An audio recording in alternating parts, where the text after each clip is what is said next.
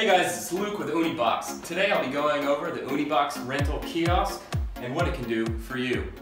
First step is download the Unibox app with the QR code placed at every kiosk. Really simple setup, similar to Apple Pay. Once we have that done, the app is ready for you to go ahead and start renting. So I have the app pulled out here. I'm going to search for the nearest kiosk. I find two.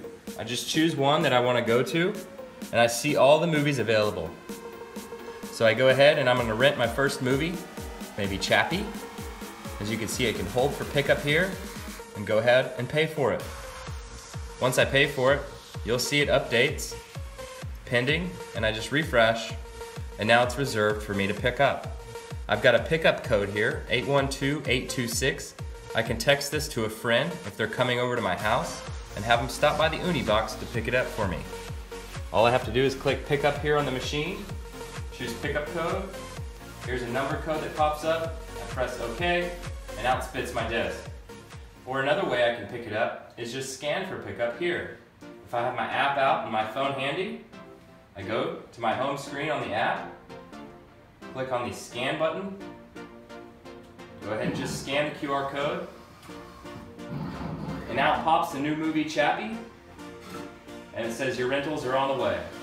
Very easy, very fun way to rent your movie. So that's renting. Now let's go over how to return the disc. So we're back at the machine. I push return a disc. Just place it in here. And it takes the disc. Load disc is successful, returning the disc to the kiosk. So if I wait a second, I'll go to my app and I'll go to transactions.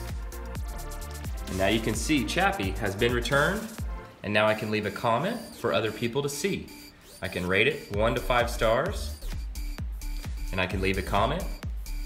And then that's how you rent, and that's how you return a movie from Unibox Rental Kiosk. Thanks again, guys. I'm Luke with Unibox.